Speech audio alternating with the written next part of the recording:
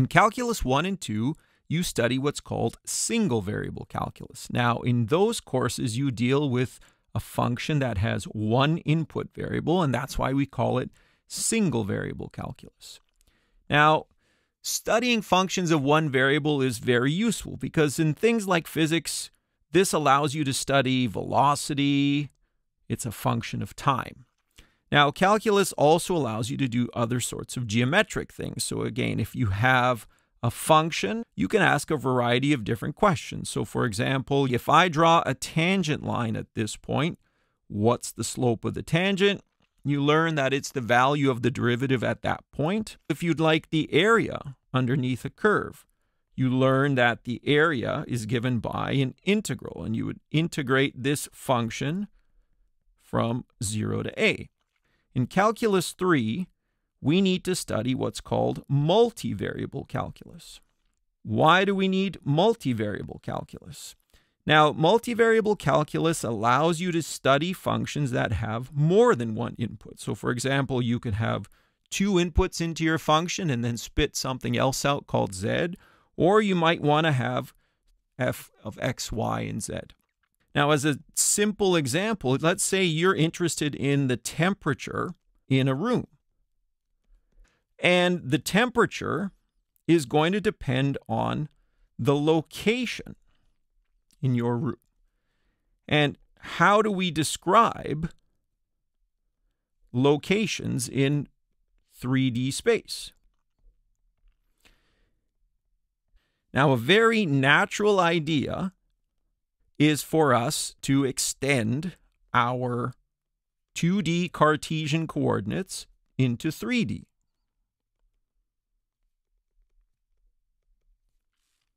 Cartesian coordinates are a set of perpendicular axes. What you do is you say, here's a point in this two-dimensional plane.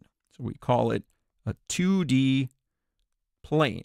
When you give the coordinates of a point like this as A and B, the first value tells you how far along the x direction you are. The second one tells you how far along the y direction you are. Now remember that others are possible. You could, for example, talk about polar coordinates. For now, we will stick with Cartesian coordinates. So what you can do is you can extend this into a 3D Cartesian system. That means you're going to need three perpendicular axes. Now I'm just going to draw this set of three perpendicular axes like this. And what we need to do is figure out how to label these. For now, I'm going to write it as x, y, and z. And then I'm going to talk about a point. We'll call it A, B, and C.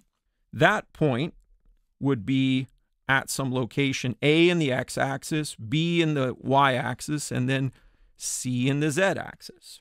Now we have to label these axes according to what's called the right-hand rule. You're going to take your right hand, sorry to all the lefties out there, you're going to take your fingers of your right hand and they're going to point in the x-axis direction. You're going to curl your fingers into the y direction, and then your thumb will point in the z direction. Other options kind of work like this. If I were to take those same three axes, if I wanted to put x right here, that means I have to curl my fingers in the direction of y, so they'll have to point up there, and then my thumb would have to point as z. Or the other option would be to say this, hey, I want this to be the x-axis. That means I have to curl my fingers down toward here, and then z will point out accordingly. Now I'm just going to talk about some terminology that's related to Cartesian coordinate systems. Two-dimensional space is going to be the set of all points x and y like this, where x is a real number and y is a real number. We're going to call this space R2. And we're going to say that 3D space, we're going to give the name R3. And it's going to be the set of all points x, y, z, where x is a real number, y is a real number, and z is a real number. in R2, when we talk about the Cartesian plane, we're still going to follow the right-hand rule. We have what are called quadrants. We split up the whole space into 4 pieces. Where both x and y are positive, we're going to refer to that as quadrant 1. And then you learn about other naming conventions for the other one. You essentially follow this direction. When we're in R3, it gets a little more messy. If I were to draw the full set of axes like this, if this is the x-axis, this is the y-axis, we follow the right-hand rule to get the z-axis there. What we do is we break up this 3-dimensional space into what are called octants, or 8 equal-sized pieces. We are not going to bother numbering them. All we care about, the first octant. In the first octant, this is where x is greater than 0, y is greater than 0, and z is greater than 0. So in our case, the first octant is always going to look like this: x, y, and z. Now, another thing that we're going to talk about are what are called coordinate planes. In this bottom part, this is going to be points where x is free, y is free, and z is equal to 0. So this is going to be called the xy plane. This is going to be called the yz plane. And this is where x is equal to 0, y and z are free to be whatever number we'd like. And over here, we're going to talk about the xz plane.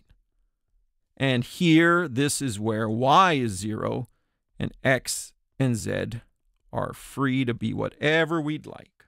We're going to discuss objects in R2 and R3. Now, I'm not going to spend too much time in R2 discussing these objects because that's something you've probably seen a whole lot before. So if we focus on R2 like this, if we have an equation that has our 2 letters, x and y, we're going to call this a curve. Now, a nice example of a curve is something like this. And this is the equation of a unit circle. Its center is 0, 0. And its radius is related to this number, it's 1. So it's essentially the set of all points that are 1 unit away from this center. Now, if we are in R3, any equation that has x, y, and z, we're now going to call this a surface. Now, here's an example of a surface. So let's say z equals 1. So this is the set of all points in R3 that has z equals 1. So another way to think of it is this is the set of all points that's going to have coordinates with x and y and 1. This is going to end up looking like an infinite sheet of paper. Now, on this infinite sheet of paper, x and y can do whatever they'd like, but z must have a value of 1. So let's put our x and our y and our z. We are intersecting the z-axis at 1. Any other point that lives in here, this piece of paper is made up of infinitely many points, and this plane go out to infinity, right? They extend out everywhere. They form this plane. This point right here would have coordinates 0, 0, and 1. So if I traced it up, this point right there would have coordinates of 1, y, and 1 because it has to live on the plane z is 1. It has to cross the x-axis at 1. And let's say this is at the location y is 2. This point right here would be some value of x, y is 2, z is 1. Now again, planes contain infinitely many points. They're infinite sheets of paper with infinitely many points. They go out to infinity. We're going to extend this idea of geometry. We're going to discuss the following sets of points. Now, in this first one, it's going to be a bit of an extension of what I talked about a little earlier. Now, we've already talked about this z equals 1. Now, this looks familiar. This looks like a circle that has a radius of 2 and a center of 1 and 2. So what I need to do is combine all of these ideas. Now, remember that we've talked about z equals 1 being a plane. We talked about the axes here. So here is the location 1. Here is the location 2. If I were to trace that up, it would have to intersect the point that has coordinates 1, 2, and 1. I have to take all the points that trace out a circle of radius 2. So essentially what I'm going to get is a curve. It's a circle in the plane z equals 1. I can go further. Here we've put a condition on all three variables, x, y, and z. So if I were just to write x minus 1 squared, y minus 2 squared is equal to 4, and I want to talk about this in R3, that means I have no info about z. That means this z is free. So we're going to go back to our coordinate axes again. And we're going to take x is 1, y is 2, and sort of trace it down there. So for example, I could draw myself a circle in the z equals 0 plane. And then I could draw another one up here in the z equals 1 plane. So if you could imagine stacking circle on top of circle on top of circle on top of circle, what you would see is you would trace out something that should look familiar to you. You would trace out what's called a cylinder, and it would be a circular cylinder. Now, what's really important to note is that this is a shell of points, and when you collect all of those points, they make the shape of a circular cylinder. And this shell is infinite in the z direction. If I were to add some more information, so for example, if I were to go x minus 1 squared, y minus 2 squared, less than or equal to 4, and I were to say z is between 0 and 2, so extending what we talked about before, this less than or equal to, these tell us that we are filling the surface. And what we would have again would be our cylinder, and this would be in the z equals 0 plane, and essentially our cylinder would go up until z equals 2, but it would be filled. And this would essentially be a solid cylinder, and it would be a circular cylinder. Now, there's a really important point here. In R2, let's say we talked about x minus 1 squared, y minus 2 squared was 4. This was a circle. But when I went to R3, depending on what other information I had, this could have been many things. It could have ended up being a curve. It could have ended up being a surface that was a cylinder. Are there any others?